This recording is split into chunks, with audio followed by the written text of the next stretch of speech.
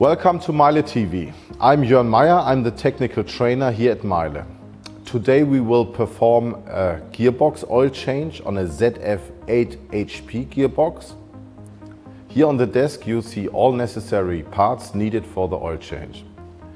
We have 8-liter specific gearbox oil, the oil pan with the filter included. Here we have a detailed instruction manual. We have new bolts for the oil pan, and we have a new filling plug with a new O-ring. I will perform the oil change now, and I think we see at the car.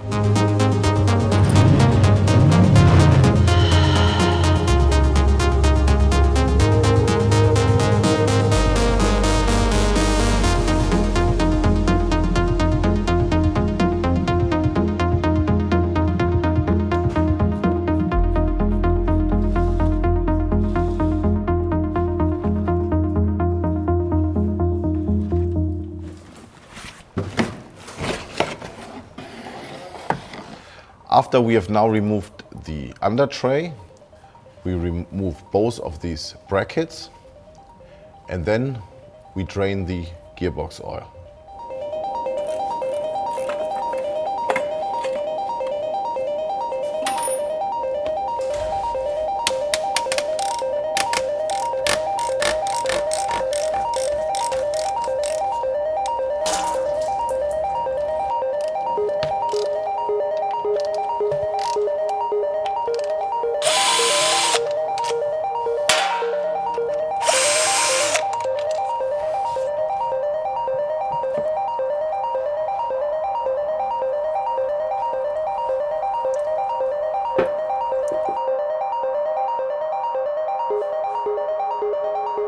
While I do the oil changes on the gearboxes, I always check the electrical connection at the gearbox. The sleeve where the wiring harness goes into the gearbox.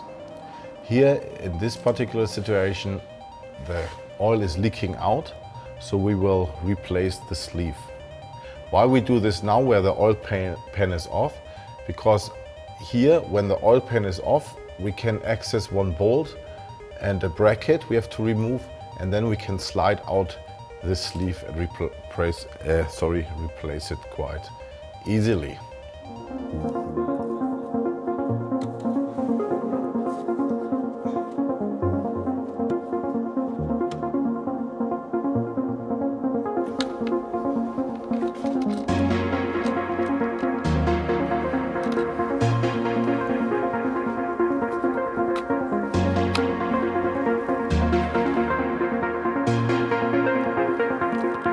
When placing the new socket sleeve, make sure the guiding pin is lined up with the slot on the gearbox housing.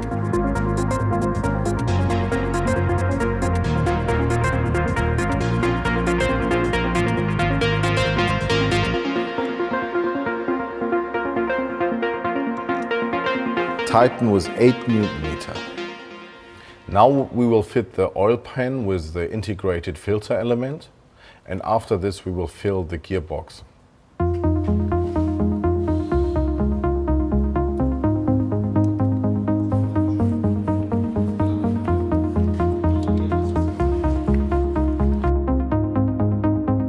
Please follow the proper torquing sequence.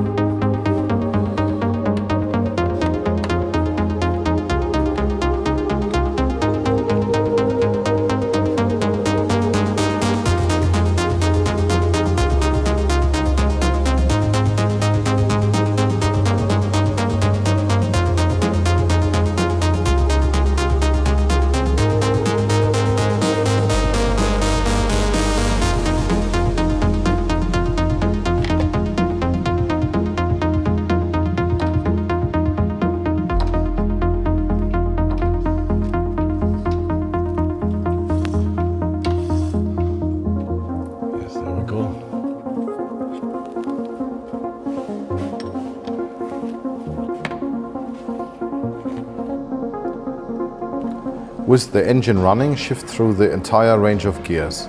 Hold for at least 3 seconds on each gear.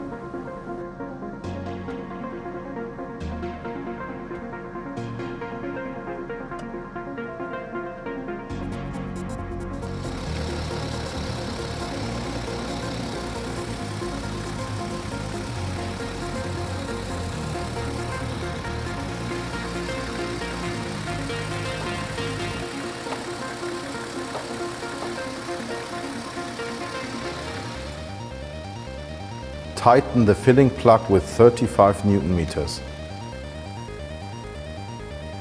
Bring the automatic gearbox oil temperature within the range of 30 to 50 degrees.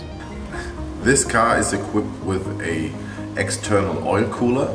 Therefore, we have to overfill the gearbox oil with around half a liter gearbox oil.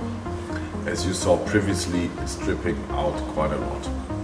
To open up the oil cooler thermostat, we must bring the automatic gearbox oil temperature up to 75 degrees at least. Afterwards, you must check the oil level and top up if necessary.